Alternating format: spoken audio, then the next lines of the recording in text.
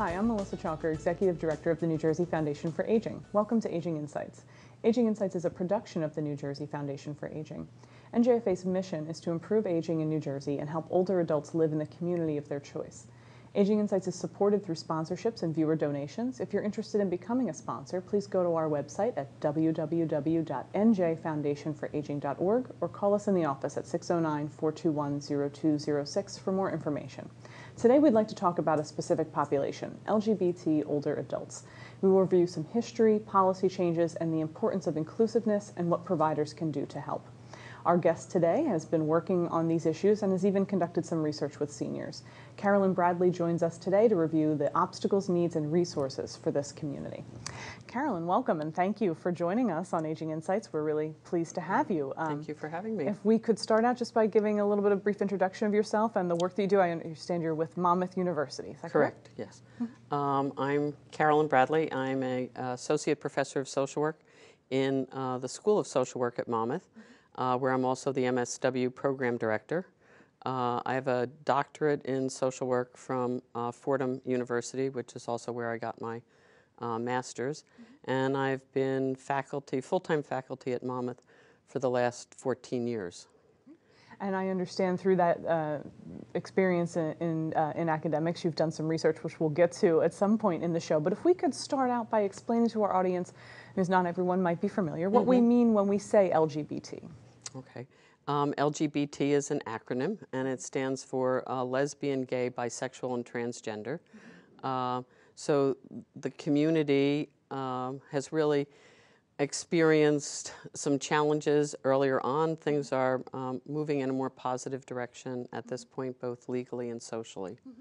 Yeah, and I want to explore that a little bit with you because as we talk specifically about older adults in that community, we have to understand the obstacles and needs of that community is really shaped by the history in our country for this population. So could you tell us a little bit about what that struggle might have been like?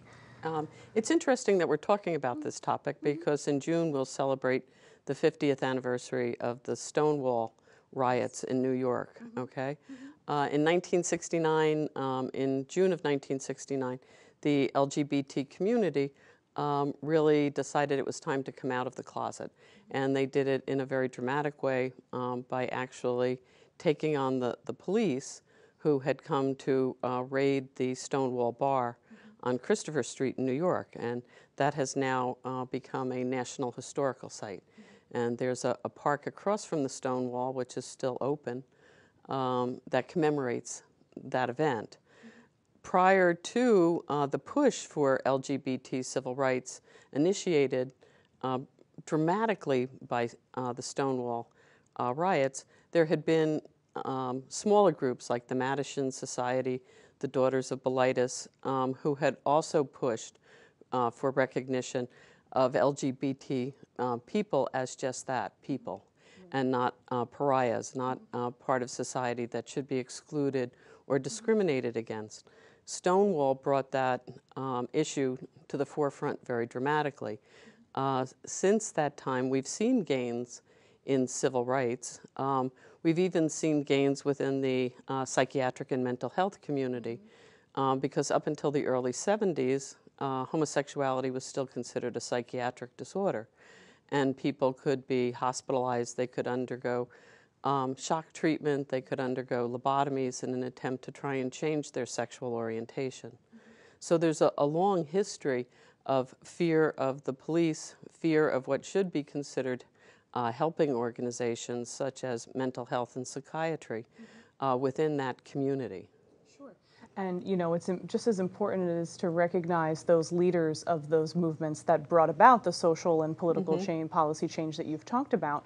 You know, it's also good to recognize, as we're going to talk about, that this really impacts the ability of older adults in this community to reach out for services because we have to view it through the lens of what they've experienced in their lives because of those battles. Definitely, correct? Definitely. Yeah. So, again, as people age, and they begin to recognize the need for some type of service, people of the pre-Stonewall generation, shall we call them, remember those problems around discrimination and the irony is the people that really push the closet door open are now going back into the closet as it's time to access services. Sure, and we might not recognize, as people who want to serve all older adults in our state or in our community, we want to have our doors open for them, and so we don't necessarily always understand that someone coming in from the LGBT community might be afraid to identify themselves as being part of that community because they're afraid of stigma or shame, and so, as you said, they're reverting to go back in the closet. What are some negative impacts of that upon them trying to access services in that frame? From the research, and both national research done by SAGE, which is a national advocacy group for older LGBT adults, and the more local research that we did out of Monmouth, what we found is it creates isolation, and it creates a delay in accessing services, where older adults in the heterosexual community might more willingly begin to look at, okay, maybe I need some home health aid services, maybe I need to get somebody in to help me with cleaning. Older LGBT adults will delay for as long as possible because they are concerned about who's coming into my home, how will I be treated. Your home should really be your safest space, okay? And from the stories we collected when we were doing the research, LGBT older adults found if they didn't, straighten up the house, okay, put away pictures, put away books, put away magazines, sometimes they were challenged by the people who were supposed to be actually providing them help. Yeah, and this is really interesting, and I want to, as we have our conversation, get into not only the research you've done, but also what providers can do to better train staff and make sure that those sort of things don't happen. But before we get into that, I do want to make sure we talk about the civil rights changes and the policy changes that have occurred that you've already referenced. What are they, and how have they had a positive impact on the LGBT community and older adults, maybe more specifically? New Jersey is really one of the better states to live in, okay? If you're a older LGBT adult, okay? There's a lot of positive legislation here in New Jersey. We've had a gay civil rights law in New Jersey for a while. There's a trans civil rights law in New Jersey. So there are protections in terms of housing, accessing care and services, things of that nature. Nationally, the Marriage Equality Act certainly created a better financial situation for LGBT older adults. But what we're watching, if you're paying attention, is certain states enacting their own legislation. States like Texas just enacted legislation that says healthcare providers can deny care to LGBT people based on religious beliefs. We've seen similar laws like that enacted on a state-by-state basis throughout the United States. So we're watching a turn, okay? And that's something we're going to have to pay closer attention to. Right, and just with any, progress that we make for any community, we have to be very aware of where policy changes occur, and the fact that states have, distinct policies they can make on their own. And so it's important for advocates and others to remain aware of what the rights are for people in each state and how we can help, right? Yes. And so I appreciate you sharing that sort of information with us and that piece of it. The important thing, though, to recognize, even though there is marriage equality, a lot of pre-Stonewall older adults choose not to get married because they don't see that as a necessity within this particular community. Younger people, 60 or younger, you'll see more people in that age range possibly going for marriage. So it still creates problems in terms of if someone chooses not to get married, then there are the issues around transfer of property, okay, upon death.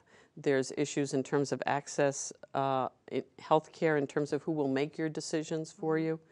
So there are still, legal issues for the older LGBT community that often need to be explored with them in terms of advance directives, power of attorney, making sure both names are on deeds for property that are jointly owned.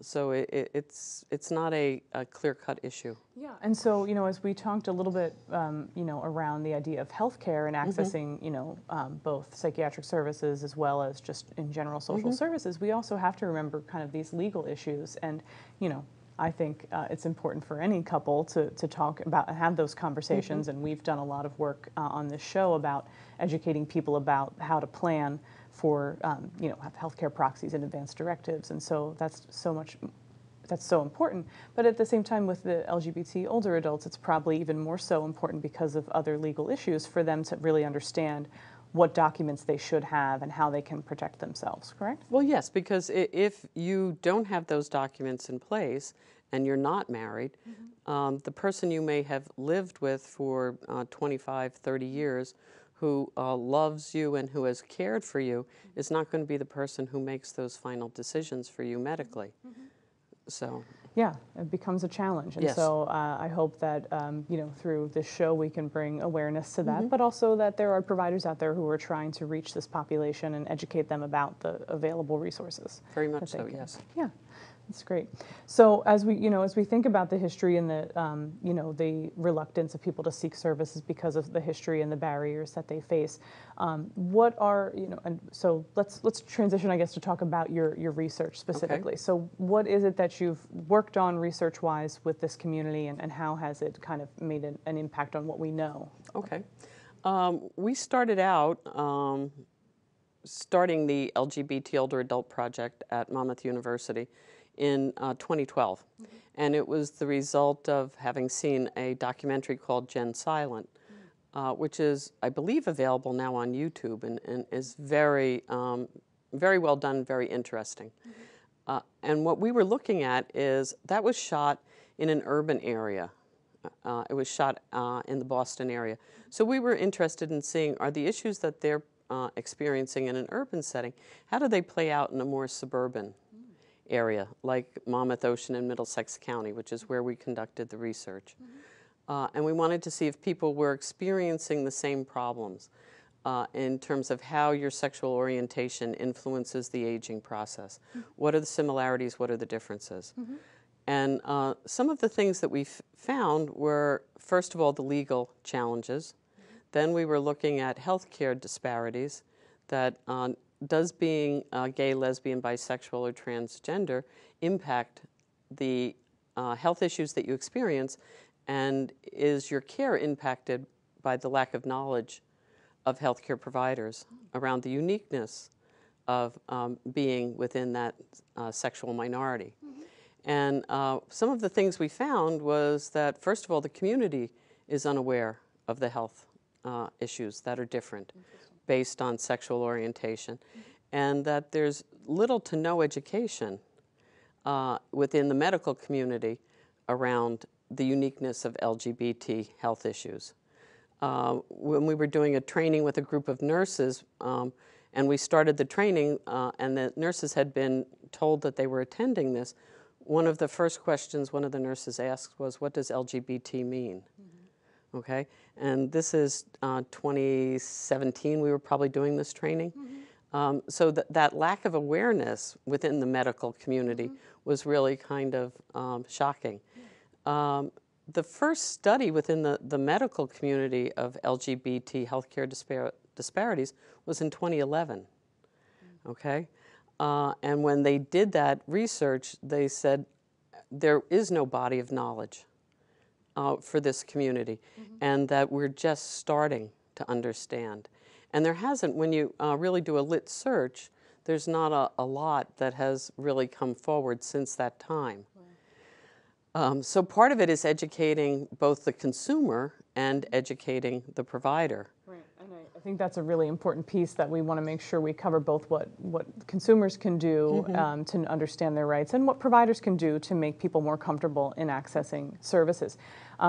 So with your research, it really intrigues me that, it resulted in training, and as I said, I want to cover that part, but how did you go about finding seniors to interview, and what sort of things did you ask them? Well, the first thing we did was go to the Pride Festival in Asbury Park, which is always the first Sunday in June. Pride Festival is a gathering Yes. people in the LGBT community to come together and celebrate. Right. And in New Jersey, it's always in Asbury Park the first Sunday in June. So we went to the Pride Festival and we set up a booth and we tried to get people to sign up to give us a mailing list that we could then access, because we explained we were going to be doing research. We were interested in gathering their opinions. It was very interesting. We had, T-shirts that said LGBT Older Adult Project, had a big rainbow on them. And the lesbians would come up and sign up, and they were very interested and they wanted to talk to us, but we weren't getting very many gay men. So we had a BSW student with us who was a young gay man, and we said, why don't you go out into the crowd with a clipboard, see if you can get people to give us some information. And he was like, he'd go out into the crowd, the lesbians would see him, would come up and be like, what are you doing? We'll sign up. He was like, as soon as you started walking to a group of gay men, he was like, they went that way, okay? And so it's interesting because you find that across the board in studies. Gay men are much less likely to acknowledge aging, okay? And they're less likely to be prepared to age. The lesbians will have, their investment portfolio in place. They've got their power of attorneys, okay? They've got their living wills, they've got their wills, okay? Everything is in place. The gay men are much less prepared, and so we were interested in trying to find out why. So we started asking that as a direct question, what preparations have you made? If you have not made any preparations, can you share with us why you have not? And it was kind of poignant. A lot of them who were of that pre-Stonewall or just around Stonewall said, I never thought I'd live this long because all of my friends died in the epidemic. Okay? True. They lost so much of their social network to the AIDS epidemic that they didn't think they needed to prepare. So there's a lot more catch-up work to be done with the men. Yeah, and it's really interesting that you started to learn things before you even started to ask the questions, right? Just in trying to gather people to participate in the study, you were learning lessons. Just through observation, it's like, okay, how come the women are so willing to come forward, and what's going on with the men? And did you learn anything surprising about the reasons behind reluctance to seek services or did you really learn the things you expected to hear in that area? In terms of the consumers, we learned what we thought we were going to learn. In terms of the providers, it was a little different. The consumers are concerned because of historically how the community has been treated. And they're really worried that at the time that they're most vulnerable, as they age and they feel less able to really care for themselves, are they going to be mistreated? Okay? With the providers, it's like there's this hidden population and nobody's even thought that there's this group out here, and that if they are out there, well, why are their needs any different from heterosexuals? And so in your research, you did a survey not only with consumers but also with providers. And how was the process for seeking out providers? Did you find that there were any particular provider groups that were reluctant to participate, or? Well, first of all, you had to convince the providers there was a necessity to participate. Okay? We started out by having a graduate student compile a list of agencies serving older adults in Monmouth, Ocean, and Middlesex County, and those included senior centers, Department on Aging, home health care agencies, things like that, any feeding programs in the area. And then we had the graduate student call and ask to talk to either an executive director or the director of social work services and ask 3 questions. Do you have any LGBT older adults that are consumers of your service? Do you have any LGBT staff? And do you have any LGBT specific services? Okay, and we were told no to all 3 questions. Wow. Okay. And when we asked, how do you know this? They said, well, nobody's come forward to to, self-identify. And we asked, well, do you see a necessity of having either specific services or staff trained or out staff? And the response was, no, we treat everybody the same. I was going to say, do you think it was a result of the providers feeling like, well, anybody can come here, everybody comes here, and not a need to have them identify themselves? Yes, and to me that's like saying I don't see color.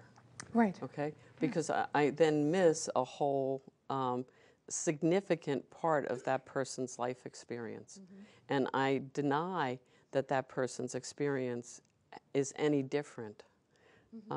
And to me, it shows a lack of understanding of how certain characteristics over which you have no control define the experience that you have. Right.